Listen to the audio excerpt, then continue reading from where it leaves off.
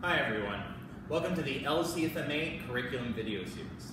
In this video we'll be going over some groundwork. Specifically, we'll be working on the shrimp. I'm going to start by demonstrating it, once going backwards and once going to the side.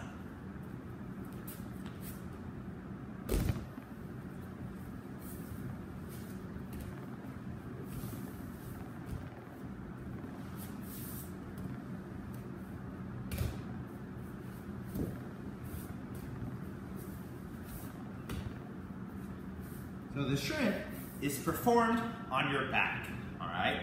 Once I'm in this position, this is a technique that's gonna be used for getting someone's weight off of you while at the same time trying to slide your hips out from underneath them. It's a great way for escaping from the scarf hold or side control, something where someone's weight is on top of you. All right, the first thing we'll need to do is to dig our heels into the mat close to our bottom. This doesn't work very well if your legs are out far. We want our legs in close.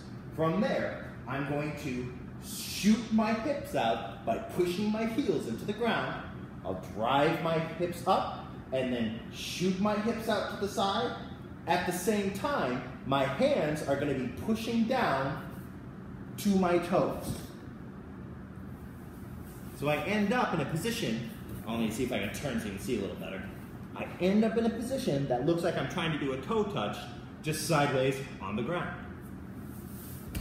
So again, from this position, on your back, you're going to get your heels in close, you're going to be driving your heels into the ground, hips come up, then you're going to turn your hips to one side, your hips are going to be pushing backwards, you're trying to like push your booty out really far, and my hands at the same time will be pushing down to my toes.